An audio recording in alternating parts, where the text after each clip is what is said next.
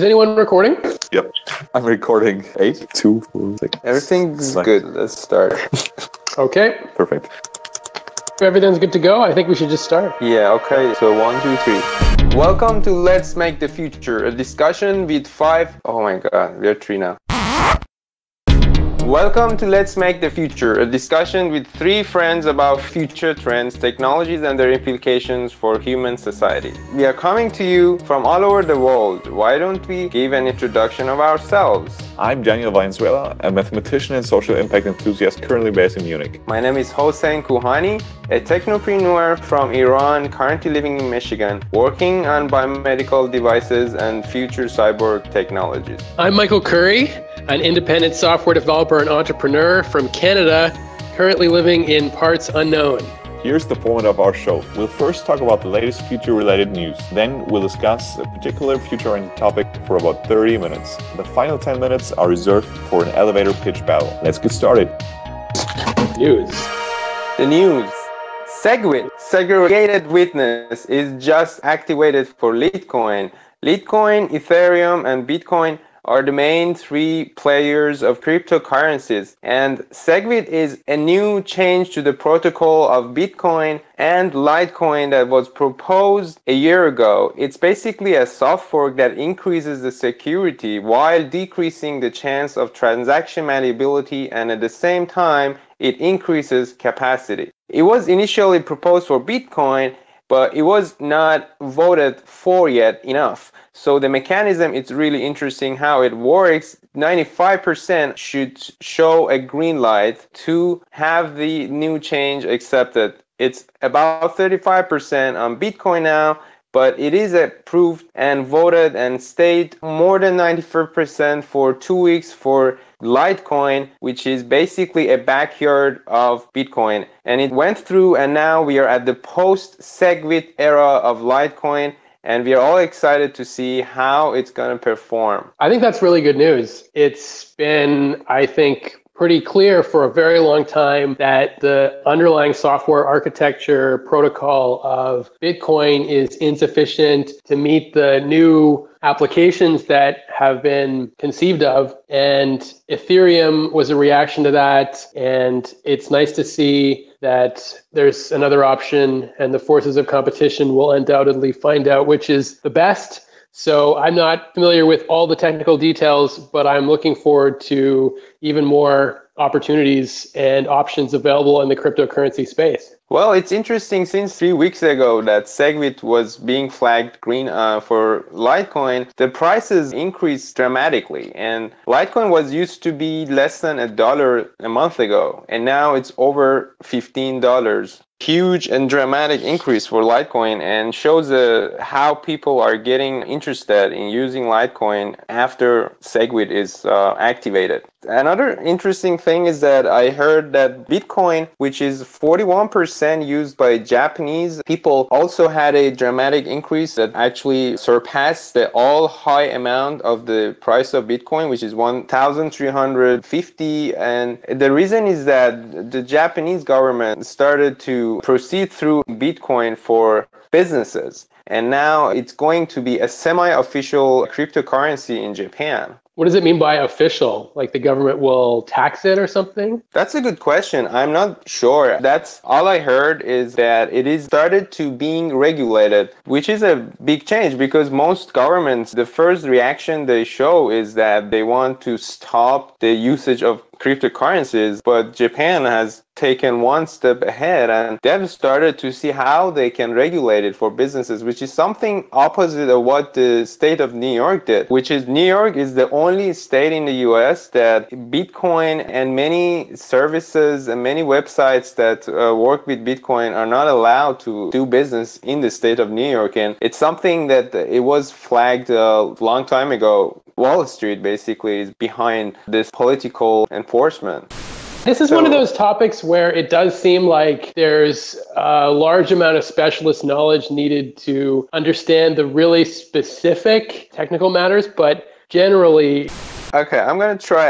I learned some stuff from watching the video, a lecture from Andres Antonopoulos. Originally, he was Greek and he came to the US when he was very young, and he's now has a book called Mastering Bitcoin, Unlocking Digital Cryptocurrencies. I've ordered the book and waiting for it. So in the meantime, I was watching one of his lectures and he was explaining how blockchain technology works in principle. And what I learned was that blockchains are actually obviously a chain of blocks, that each block is basically let's say it's a box of an algorithm that checks the inputs, and each time you give an input, that input is going to be processed and checked if it is what the block is designed to be. So for example, you're guessing, it's like you guess that the block is going to be this ASCII number which has like 32 bits, and then you just check bit by bit if key of that block, and then if for some block that you have, you find 32 bits, then you have activated that block. Do you hear me? Can you repeat the last two sentences? A blockchain is like a tree that has different branches, and it has a big trunk which has the longest chain of the blocks, and each branch can lead to different blocks, and each person has to spend a lot of computing performance using a CPU or GPU to calculate and try so many different bits in order to activate a block. So right now, actually, the mining rate of Bitcoin and some other cryptocurrencies heavily depend on the processing performance, on the state-of-the-art technology, how fast you can compute and try different bits to activate a block defines how fast you're mining that cryptocurrency. And at the same time, the very interesting principle that I realized about blockchain is that it's a democratic process. How? Let's say I activate a block today, and if you want to work on the next block, you have to decide based on which previous block you're going to test the new block, if it's going to be activated or not. So let's say there's the block which is yellow and there's a block and red, and there are two branches, and people want to move on and find the next block in order to mine more cryptocurrency.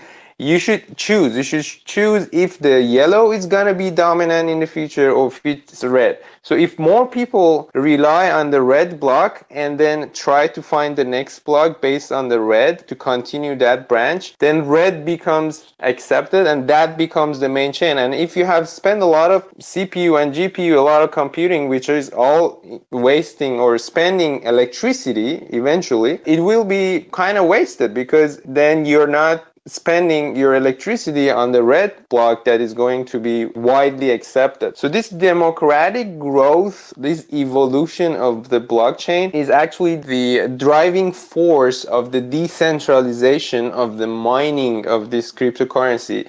On the other hand, on the economic part of it is that, so now we are having an asset. We are having an asset which works like gold. Let's say there's gold under the crust of the planet, and it's going to be mined on a decentralized fashion with a specific rate that depends on the price of electricity and depends on the technology of solid state electronics. And now how can we use it? The economy works that now we have a decentralized amount of supply, a material that we can hold value with. So the value is held in one of the blocks, and now it's divided into, let's say, 100 bitcoins, and these bitcoins can be tokened by different people. So if you hold a key of that block, of that 1% of the block, which is 1 Bitcoin, you own that 1 Bitcoin. But then when you want to switch the ownership, when you want to sell your Bitcoin or give it to somebody else, all you need to do is you just give that key. That key will be degenerated, and a new key for that part of the block will be generated for the new owner. And this is basically how transactions take place for blockchain cryptocurrencies. Yeah, so it's really exciting that we have an ability to store value that doesn't rely on the government telling us that this thing has value. Instead, there's this consensus approach where if everyone agrees on the red block being valuable, then it's valuable. And as you're saying, Haas, that's a really compelling way to make decisions, because it means that by definition, whatever's being used is the one that everyone tends to agree is the correct approach generally. So it seems like a good way to run things. I'm wondering, just stepping away from the technical details of how this is implemented, if we're just focusing on the store of value application of cryptocurrencies for a moment, do you guys see or foresee currency being replaced by cryptocurrency? Do you think we'll stop using dollars and start using Bitcoin in general? And what implications will that have for the power of the state? Right now, what gives the American government the ability to borrow so much money at such a low rate of interest is the fact that the lenders to the American government, they know that America will never default on its loans because it has the control over its own currency. It can print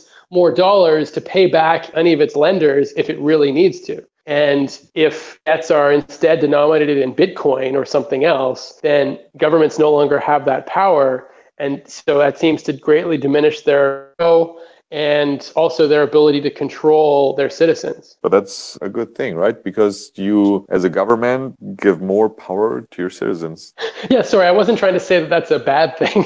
Yeah, but I mean, yeah, interesting. It's interesting, yeah, because in relative to their citizens, the government loses power, but it somehow enforces democratic values. Yeah, it's more of a direct democracy because I think people tend to think, oh, if the country has an elected parliament, and that means it's democratic, therefore all the actions that that government takes are totally legitimate and totally great because it's a democracy. But in fact, there are levels of democracy, and if more decisions can be made by individuals, then that's an even freer society, an even more democratic society than one where every 4 years the majority gets to pick one big basket of policies. So yeah, totally. I agree. But doesn't it seem like there could be problems though? I mean, governments are going to let this power go very willingly. So can you guys foresee, it seems like there'll be potentially a further clampdown on the use of cryptocurrency, maybe under the guise of avoiding money laundering or terrorism,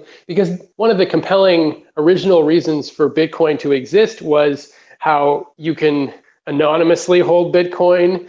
You can conceal money from the government for tax evasion purposes. You can transfer money from one country to another, evading all capital rules. So yeah, if you're interested in individual rights and you think people should be allowed to do what they want, then obviously Bitcoin is fantastic. And if it's taken as the de facto currency for the whole world, then again, that's absolutely fantastic because then I can give money to Daniel from my anonymous Bitcoin account to his anonymous Bitcoin account, and no one can interfere with that. No government can interfere with that transaction or even tax it, I think. And I guess that's pretty fantastic. On the other hand, I can see there being a lot of problems with like some drug lord somewhere or, Al-Qaeda getting money from all kinds of people, right? So big problems. I mean, those problems you always had them, particularly with cash, I think. So that's why governments wanted to, maybe why cash is basically something that is tried to avoid in some countries more and more, which have problems with exactly that, with illegal transactions. So I think it's not really a new thing, but talking about taxation, like how would that work? Because if we give not necessarily taxation, but generally when you do a transaction, you give money to a third party. And the reason is because you get a service, the transaction service. So I guess there's also these parties might not exist anymore when you do a transaction with cryptocurrency, but there are other parties. And as Hans was saying earlier, there's also much of redundancy in computing. So there will be costs. How do we deal with that? Do you know something about that, about the technical details? Because I don't. What do you mean by that? Can you repeat that, Daniel? Cost? Like a transaction will cost something, computing power. And it's trivial though, because in order to transfer, if I want to transfer a Bitcoin from myself to you, all I need to do is send the equivalent of a very short email's worth of data to you. And then that is enough information for you to sign the key or do whatever cryptographic steps need to take place for you to obtain unambiguous ownership of that Bitcoin. And then your presence on the ledger is undisputed. And so the computing power to transfer Bitcoins is trivial. The computing power step that Haas is talking about is to generate new Bitcoin, which is exponentially, like asymptotically harder and harder to do over time. And that was the engineered Bitcoin worked. When Satoshi, the genius anonymous guy that first created Bitcoin, set this thing up, he set it up so that there was an incentive for people to maintain copies of this ledger, which is distributed. So people need to have copies of this thing all over the world in order for the thing to be distributed, for a record of which account owns which Bitcoin everywhere in the world. That thing needs to be copied many, many times. And the genius of Bitcoin is that the copying step to do that is incentivized, because if you do that in certain ways, then you end up creating more Bitcoin for yourself. So like the mining incentive is what Haas was talking about there, and it gets harder and harder to create Bitcoin. Anyway, maybe I'm just repeating what you already know, but that's what I know. Yeah, that's all great, and that's all like part of the beauty. But I still think that it belongs to the cost of a transaction, because the like part of the service of a transaction means also the existence of Bitcoins.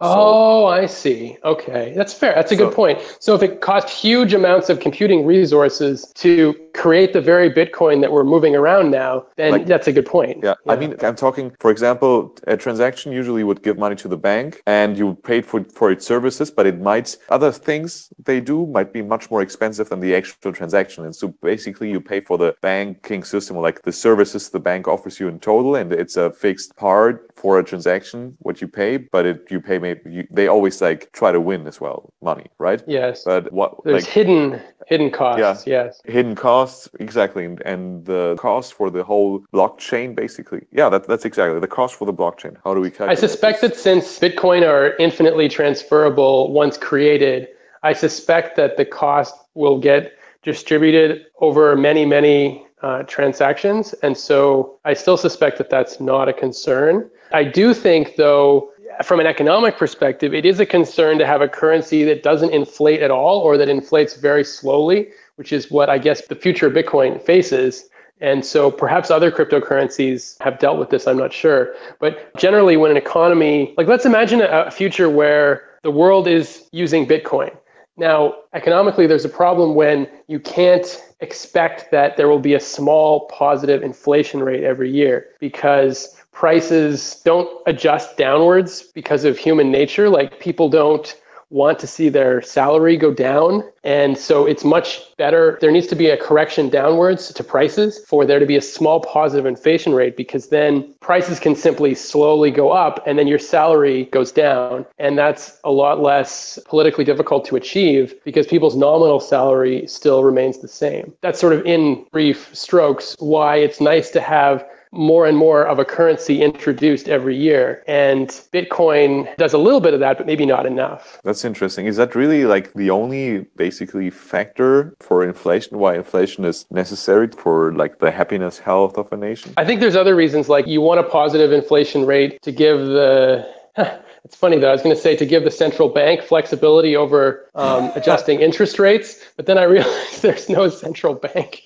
for Bitcoin. Yeah, I think if we had an economist on this podcast, he'd have a lot of interesting things to say about how an economy would work if it was entirely reliant on a distributed cryptocurrency. I think there might be some issues with controlling the macroeconomy that we take for granted right now. Like if you think there's any value at all in like a Ben Bernanke type person or Janet Yellen now to influence the short-term interest rate and to do other kinds of open market operations to manipulate the economy for getting it out of recessions. If you think some people think there's no value in that and that in fact central banks are causing further problems. But if you think there's a value in that, then clearly like surrendering all control of your currency to like a not dehumanized, but a decentralized currency that no one controls may be problematic. Well, I think money and cryptocurrency is just one aspect of blockchain technology, and there are many other potentials behind the blockchain technology and consensus algorithms that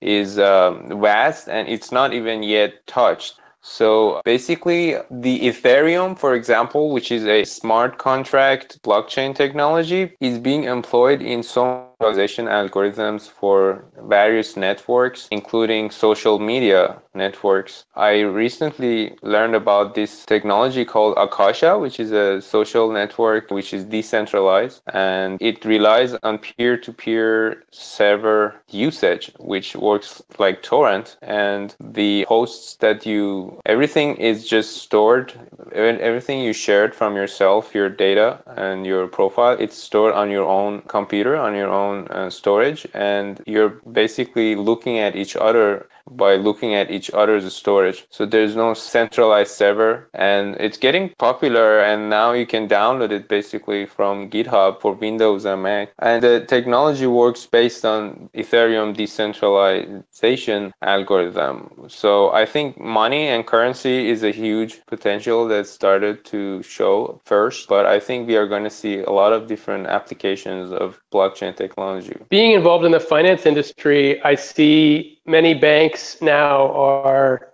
blockchain technology for basically improvements to the way that they keep track of data and move information around their servers. So it's interesting because when you take away the political ramifications and the currency ramifications, blockchain at its base is like a form of database, right? It's like just another way of organizing information. And so there can be advantages to not having to reach back to a central server to get the data that you need for like settlement instructions or something. And having a distributed architecture can have all kinds of performance advantages. And it's just funny to think of all the very mundane applications that are attached to this extremely, sexy, prestigious concept like Bitcoin and blockchain. But aside from that, certainly there are applications like what you're talking about, Haas, with the social network. I feel like there might be limits there, though, because with Facebook, they have huge central data centers, right, with huge amounts of data. And I'd be surprised if there was no value in that, and if it was just as good to have everyone's individual computers just talking to one another. Like, surely all of those Facebook servers are storing like huge amounts of pictures and videos that it would be very hard to maintain in some kind of shared distributed ledger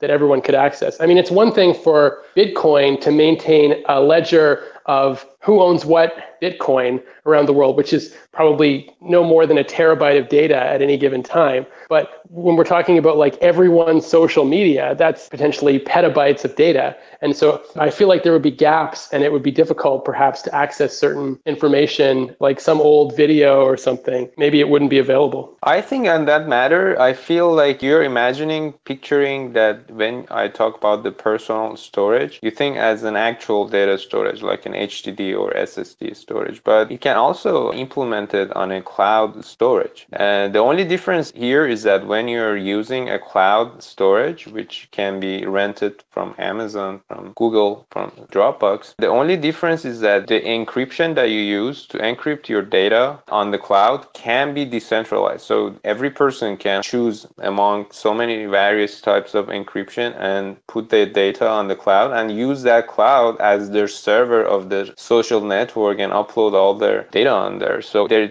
should not necessarily be a limit. Clouds can still be used, and there can be centralized servers and clouds, but the only difference here is who controls what is shared with who. So the only difference in the future decentralized social network is that every person can be in 100% in charge of what and who they're sharing their data with and how they control the encryption of their data. So maybe the price of admission into the social network will be you need to, I don't know, like rent a certain amount of, like you need to have a hard drive that can store, or at least in cloud space, control or pay for a hard drive that stores this much space. And so as the social network gets bigger, maybe everyone will need to control like, I don't know, 3 terabytes or something. And then, so I guess if you divide up all the data on Facebook divided by the number of users, maybe it's a manageable amount per user. I think Interesting. So. Yeah. Okay. Well, that's cool. So then, yeah, that pivots the problem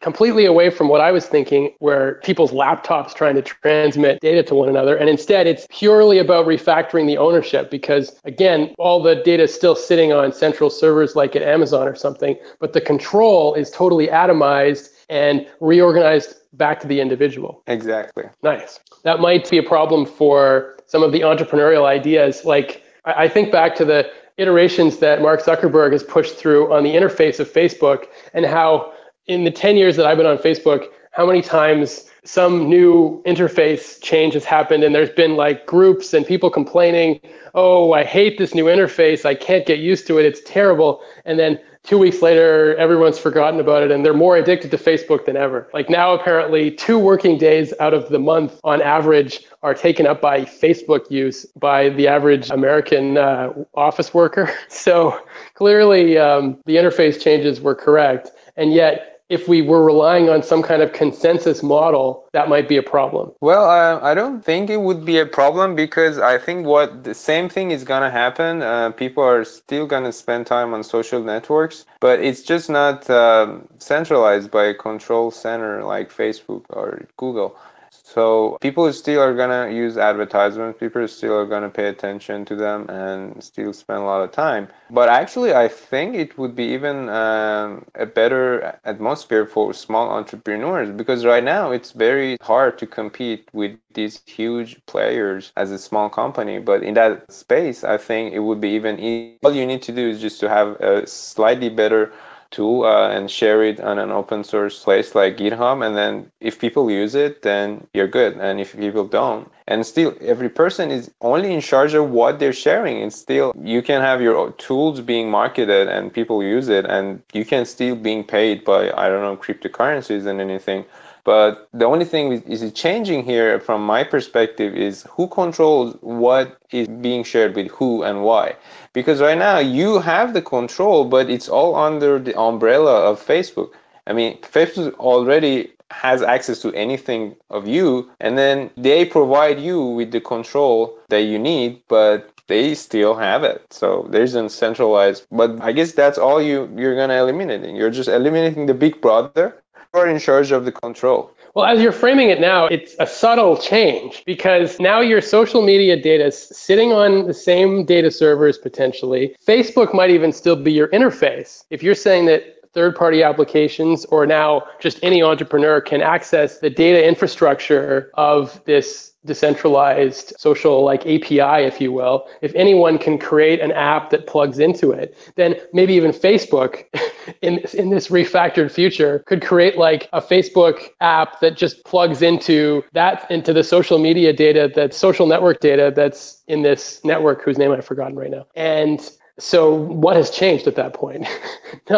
I guess, as you say, who owns ultimately the data, I suppose, but it's subtle, you have to admit. Interesting. Yeah, I guess I have also something to add to your point, is that speaking of Bitcoin and other cryptocurrencies, the miners are the big players. For example, when it comes to voting for Segwit, for Litecoin, it's the miners that are in charge of voting. So who are the miners? Miners are the holders of these overpriced, expensive hardware, and also the ones who have a lot of money already in dollars or yen in China to pay for electricity. So basically what's happening with cryptocurrency is that we are not necessarily generating it out of blue. It's not out of blue. We are basically transferring value from the current resources, which is electricity, hardware, which is from silicon material from the beaches and turned into hardware, going through a lot of processes and manpower. And now all is happening is that all that value is being transferred into a flag called a Bitcoin, into an address. And now it's basically, we are wrapping up a lot of value into one flag, and then we can split it. It's basically a standardization of value in an alternative way, which creates opportunities for other small groups of people who want to follow alternative leaderships. Because what is universal about money is that money is usable as long as a large number of people believe that that flag has a power. So it's basically a democratic decision whether to accept that we rely on that flag or not. If today everybody decides that, okay, we don't want to work with Bitcoin anymore, its value drops to zero and it has no more value. So I think it's true that you say the people who own power, and they still will be in powerful positions. So it's really hard if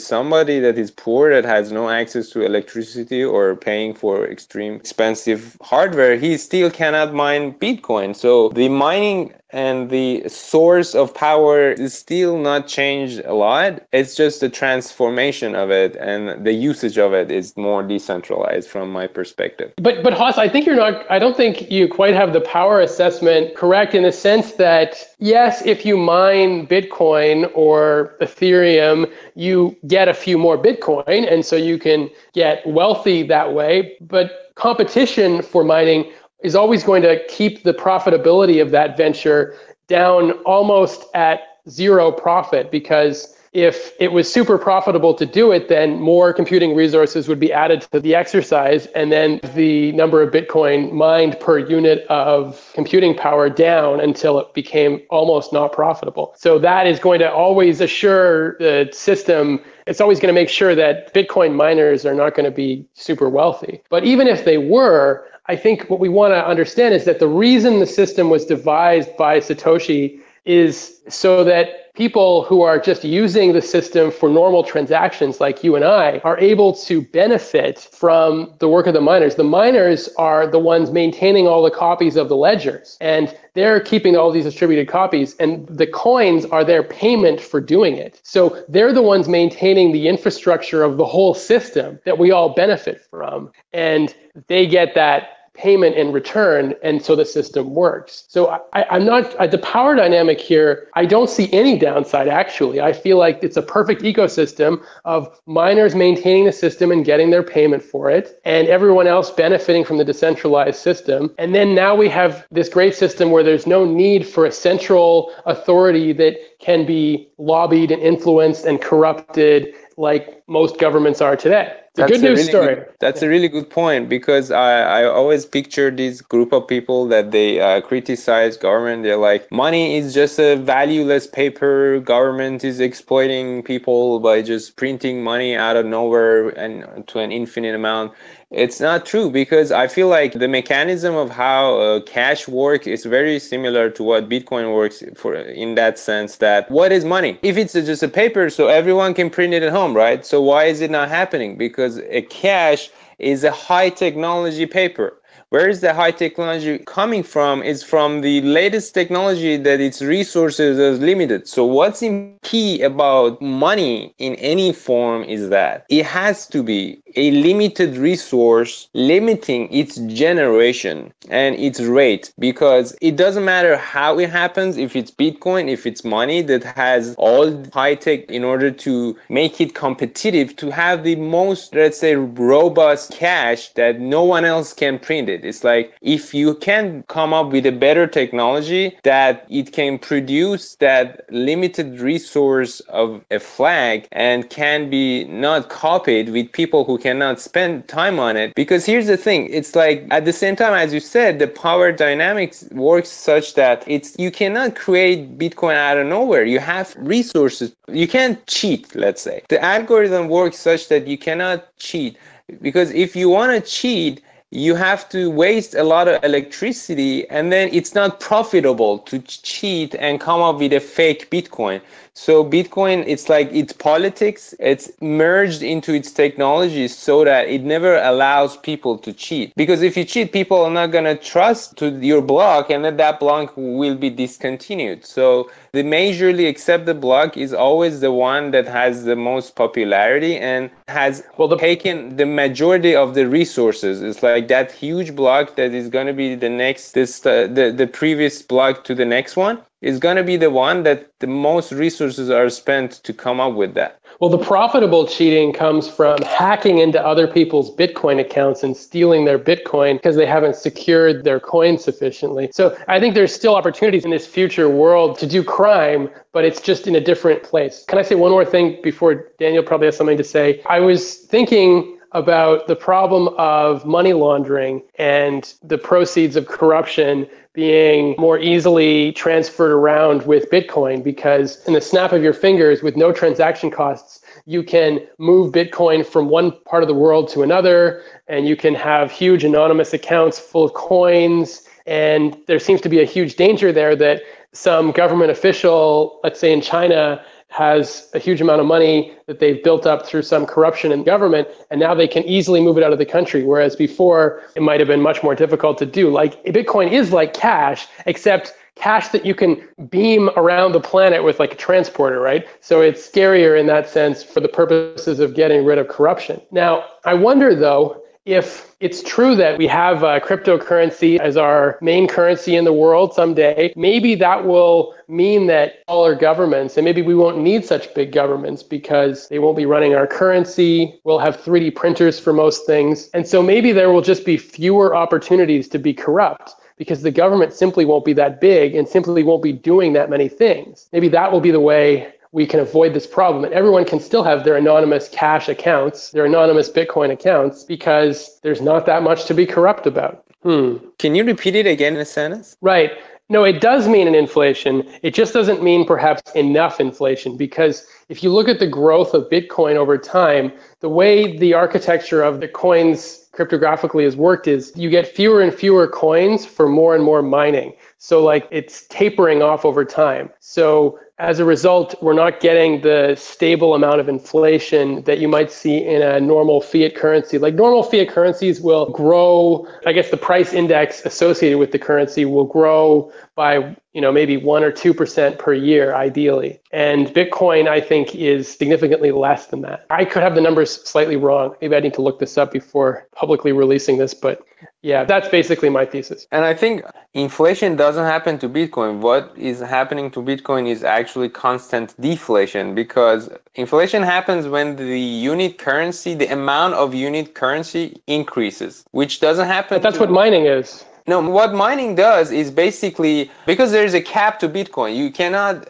by definition, by design, you cannot have more than 21 million Bitcoins. 21 is the cap of Bitcoin. So what mining is doing is basically enabling, it's like revealing the current Bitcoins to the user, 14 million. So right now, 14 million out of 21 is mined. But once all the 21 is mined, there's not going to be any more Bitcoin. Mining is going to be finished. Mining is going to be stopped. So we're saying the same thing. Yeah. We're saying that, because I'm saying that the number, like the rate of inflation is asymptotically decreasing. And you're saying that there's 21 million total and only 14 million has been revealed. And once they're all revealed, it's done. That those two views are compatible. So I think we're saying the same thing. Yeah. Right. You're right. Right now, the amount of Bitcoin pouring to the market is increasing because every day more, every 10 minutes, one block is being mined. And we are inflating right now. But once all of it's mined, there's going to be deflation forever. So, which is not a bad thing. It's just, I feel like, I don't know how it works, but I feel it's a different economy. It means, on fractions. But economists will say that it's a difficult economy to run for various reasons. But maybe you're right. Maybe we'll just deal with it and somehow people will just get used to. I mean, that's what we did under the gold standard, right? Under the gold standard, the amount of currency in circulation was basically fixed. So it's kind of back to that again. I didn't understand your question. Well, like it's the value of the currency is changing constantly and makes it very difficult to imagine its use as a currency for everyone to regularly use. Like if you're planning on going on vacation and then suddenly the cost of your vacation doubles because your Bitcoin is like dropped by half in value, like that's not really an acceptable way to run things. So I wonder if more hedging technologies will become more widely available or more easily implemented. Right now,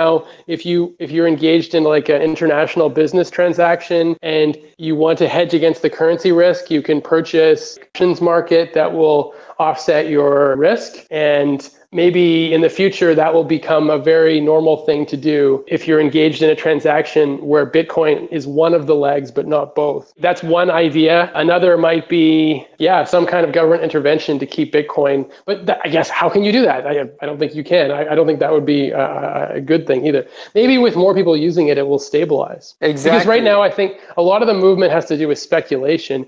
And if it's being extremely widely used, then at that point, the speculators will be only a small percentage of the total value of Bitcoin, and then they can't make the value go up and down so crazy anymore because most people using the currency will just be doing regular things with it. And so they won't be able to just pull their money out randomly because of confidence reasons. Going back to what Michael was mentioning about volatility and stability of a currency, I just want to agree with Michael and add that it's correct that the number of users define how stable a currency is going to be. It's very beautiful since I've been monitoring the cryptocurrencies since 6 months ago. At the beginning of the birth of each cryptocurrency, the volatility is huge because it's very limited. So the fewer the decision makers of demand and supply, the more volatile. And also going back to the idea if cryptocurrency is going to be universal and everybody use it. From my perspective, in future,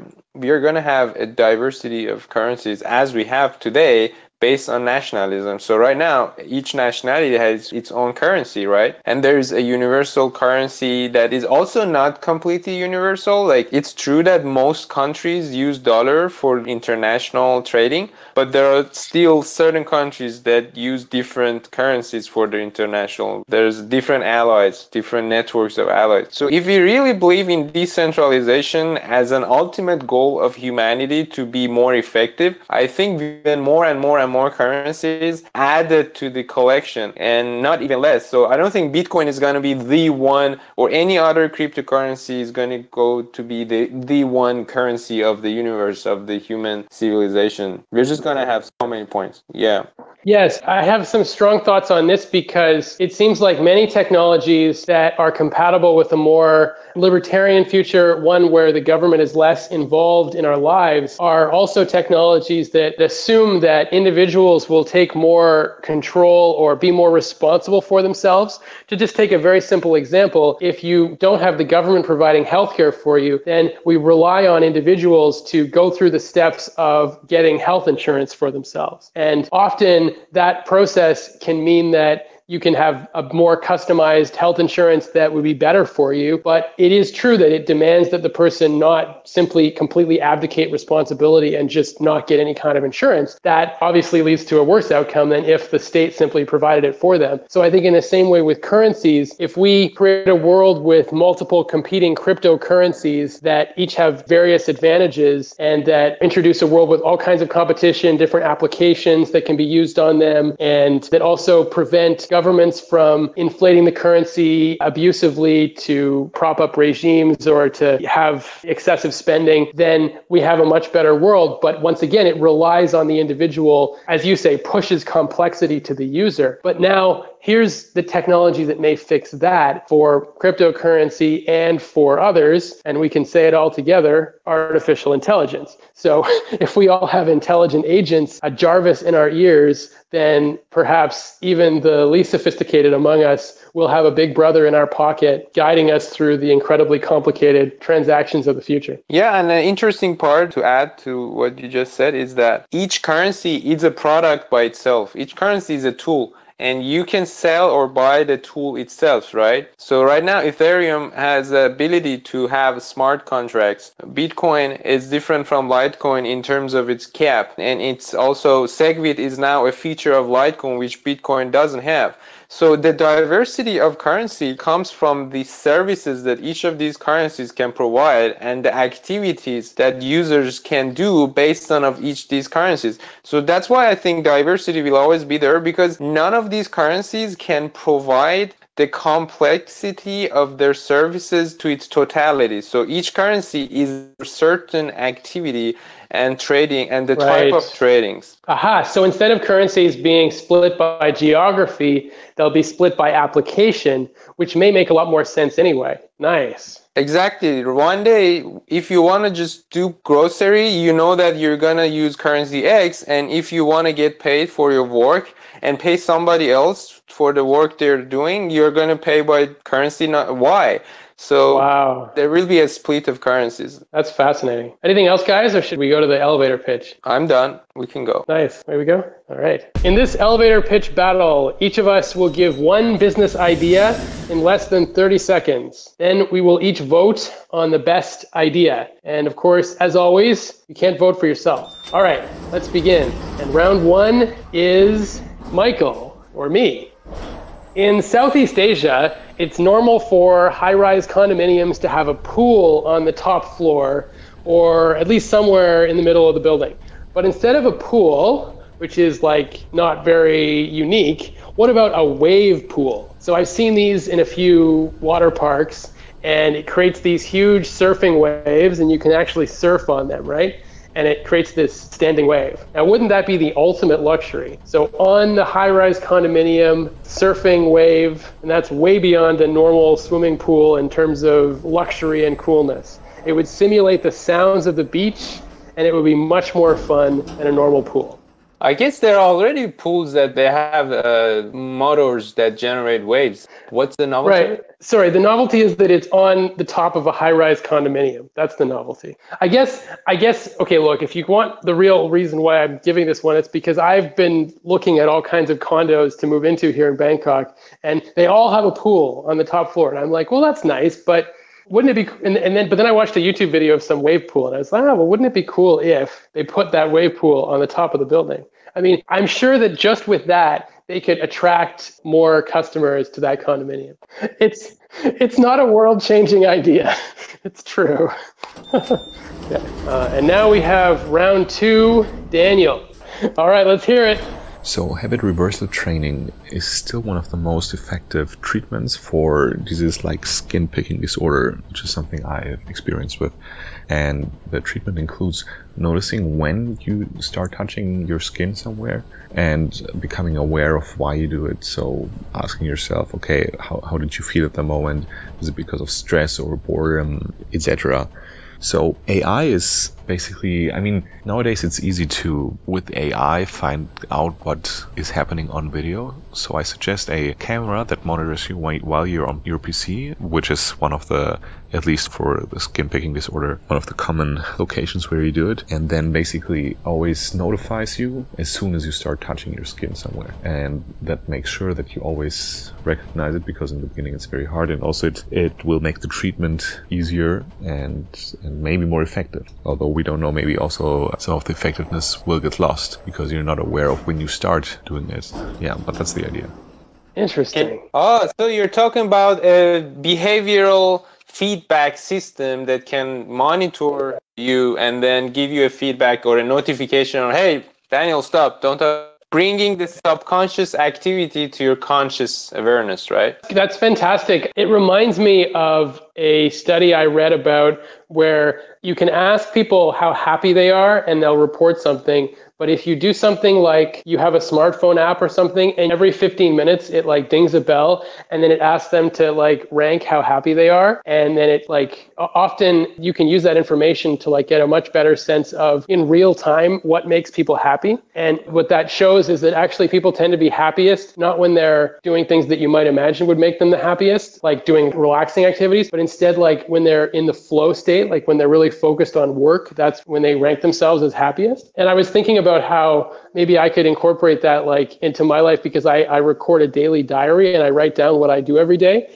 But I wonder if it's like full of hindsight bias and got all kinds of problems. I wonder if I could more quantitatively do it if I just had like a smartphone that told me every 15 minutes to ask me what I'm doing. I'm sorry, that's not exactly your idea, Daniel, but it's in the sense that it's like a smartphone thing that reminds you to be self-aware. I guess it's similar. But yeah, you have a great idea. Probably more marketable too. I just say one last thing. I find that because I procrastinate a lot, like I'll suddenly browse Facebook at some random time. I imagine I'm not the only one that does this. But what I've noticed, and I haven't been systematic about noticing this, but what I've noticed is if I'm in the middle of work and then like my mind drifts to some like slightly less pleasant topic, it could just be like I'm worried about, I don't know, having to say something to somebody, or maybe there's some ambiguity, then that will drive me to like immediately switch to some distraction like Facebook. And so I feel like there's that self-awareness there that just by thinking about that, I realize, oh yeah, that's why I'm doing this. Now, whether that's actually solved my problem or not, I'm not sure. But I agree that insight into what causes the behavior has got to be part of the solution. So anyway, that's great. So it's crunch time, Haas. Now it's round 3, Haas. So here's the problem. We all have plans and scheduling different projects and dividing our time and life into pieces of management, but it's always hard to keep track of them, and having updating them waste a lot of time. So there's studies that show the advantage of chains. For example, if you want to have a running activity 3 times a week, if you draw chains of each of them, and then if you keep track of each of them, so it gets psychologically more cumbersome, more scary to break that chain when you have that chain. But if there's no chain and you just want to do it sporadically, it's really easy to forget. And it all comes from the difficulty of human beings to delegation. So these chains always help us to break the eventual gratification to small gratifications, which is keeping track of the chain. So what if we have an application that gives us the visual tools of blockchains that we can assign different activities and to manage our times and splitting our projects into several different chains and blocks so that we can keep track? And it would be like a mixture of Google Calendar with social networks, because then right now you can share each calendar to each other. What if we could share the chains with each other, so that if, for example, we all had the 2 hours of meeting today, Sunday, from 10 to 12 a.m. and then we all have that unit, so our going to be merged together for 3 people, and then they're going to be diverged again to different activities. Each of us are going to do something else in the chain of our consciousness. So the technology is basically an application that I'm thinking to design and develop.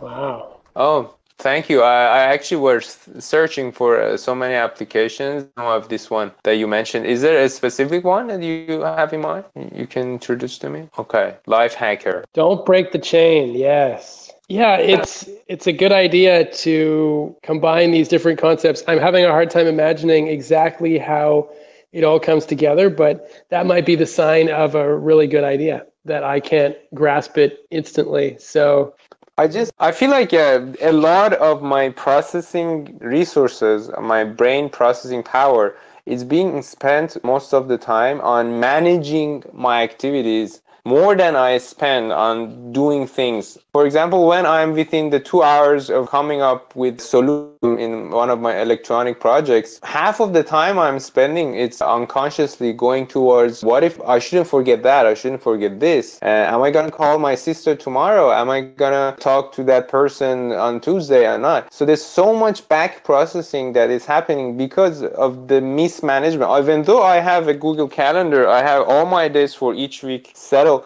But also another problem with Google Calendar is that sometimes if there's a chain of events and I just break one, if I miss doing one of them, the whole chain has to be updated, and I have to manually update the Google Calendar each by each, every day, every single day. And that's very time consuming. Sometimes I just don't do it, and then it messes up everything. So if there's a real-time chain that updates itself, if like it doesn't move to the next block, I've finished it.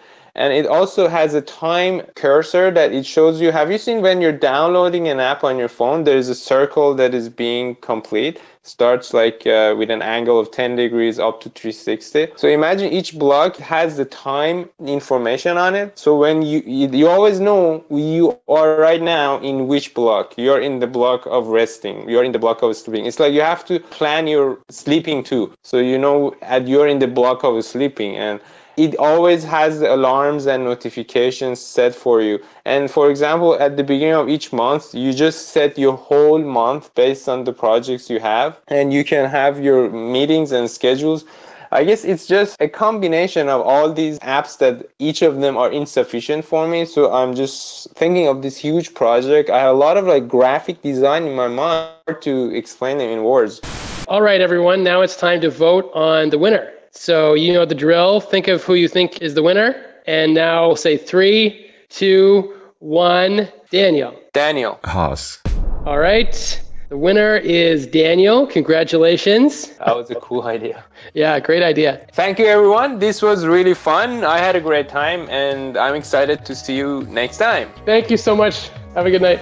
Bye-bye. Good night and good day respectively, everybody.